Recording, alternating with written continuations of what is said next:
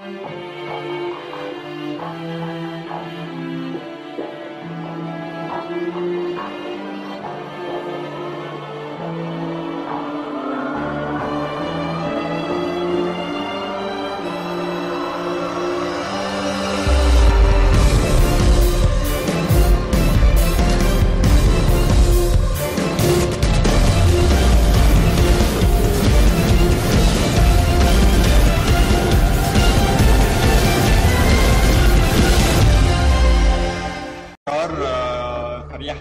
كانش مفهوم بالنسبه لنا، يعني احنا مش فاهمين هل يا ترى القرار ده في صالحنا ولا ضدنا. معرفش الدكتور احمد شفيق مره كده مره واحده قال خلاص الارض والمباني تروح لصندوق تطوير التعليم. طيب مفيش تحقيق، مفيش اي حاجه، مفيش اي تقرير جاله عن الفساد اللي هنا.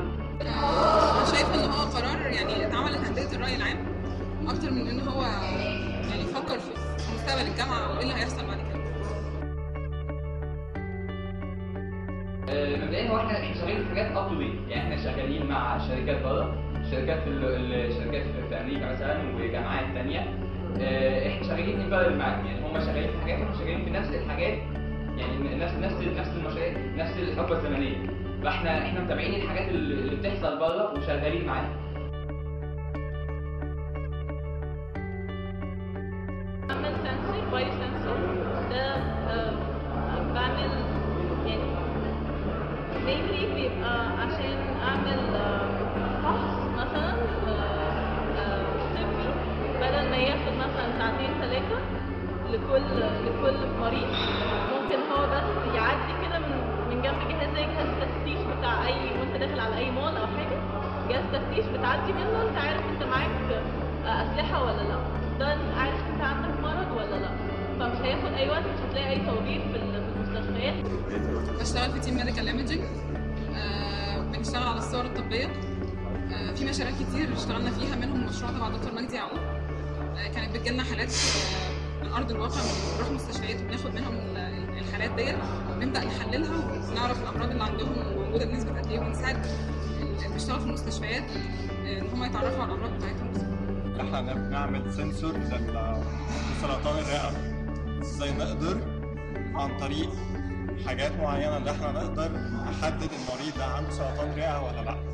كمان يعني ده هيحل مشاكل كتيره جدا، لان سرطان الرئه دايما الناس بتتعرف عليه في المراحل المتاخره من المرض، بيكون خلاص المريض يعني بيكون خلاص يعني ميؤوس من معالجته.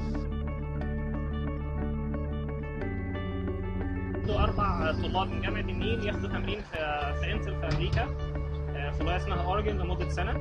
كنت انا واحد من الطلبه دول، واشتغلنا في تصميم دوائر بتدعم المايكرو بروسيسور، وهو المنتج الاول لشركه انتل. بيشتغلوا في حاجات كتير جدا جدا جدا، ما لهمش اي هدف ان هم بيعملوا مثلا بحث من مجرد البحث، لا هم فعلا هدفهم الاساسي ان هم يحلوا مشاكل موجوده في مصر، بيحلوها بطريقتنا احنا، مش لازم كل حاجه نروح نستوردها من بره ونجيب حد من بره يضحك علينا وياخد فلوس قد كده عشان يقدم لنا حل يمكن بالنسبه له اقدم حل ممكن. لازم يفصلوا ما بين مشكله الارض واحنا النظيف وما بين الطلبه اللي جوه جامعه. انا خريجه كليه حاسبات ومعلومات جامعه حلوان سنه 2006. اتخرجت كنت السادسه على كليتي ومتخرجه بامتياز مع مرتبه الشرف. كليه حاسبات ومعلومات متخرجه بامتياز وطلعت تاني على الدفعه. صيدله امتياز مع مرتبه الشرف، الخامس على الدفعه. خريج جامعه فيديو، كنت ناوي على دفعتي. خريج جامعه عشان قسم اقتصاد دفعه 2010، تقدير امتياز مع مرتبه الشرف.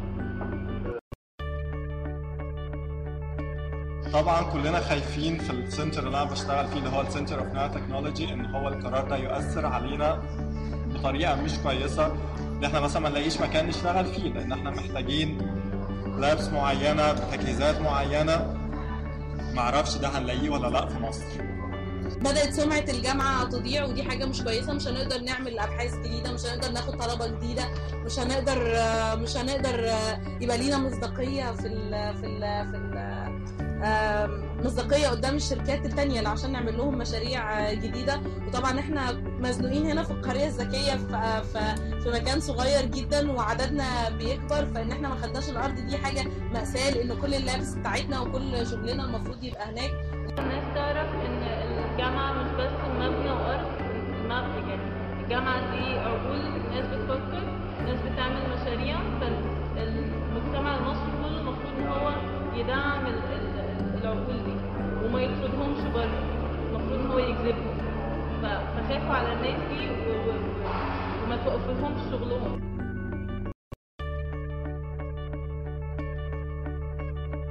ببساطه كده يعني دي ثوره تصحيح، ما تكونش اول خطوه في ثوره التصحيح انك تقفل الجامعه. حل مشاكل في الميه، حل مشاكل في الطاقه، حل مشاكل في المرور، حل مشاكل في الصحه، حل مشاكل في الزراعه. كل ده اصلا مشاريع موجوده اوريدي في جامعه النيل. بس احنا كنا في الثوره كلنا، احنا كلنا واحنا ميدان التحرير. انا كنت بسوق في اسكندريه، رجعت من الثوره لقيتهم بيقولوا لي ان الجامعه هتبوظ. فاحنا بالعكس، انا دخلت الجامعه دي قبل من سنتين عشان انا في دماغي ان انا عايز ابني مصر، اخلي مصر تتغير. ومبسوط جدا ان فعلا الناس كلها قامت وغيروا مصر، بس انا مش عايز في وسط الدوشه دي عشان هم مقتنعين ان في شبهه فساد احنا مالناش دعوه بيها خالص كباحثين. فخلاص يبقى مغضوب عليها ونقفل خلاص، لان انت كده هتضيع كل المجهود اللي احنا عملناه واللي احنا فعلا كان كل هدفنا فيه ان احنا بس عايزين في بلدنا بس.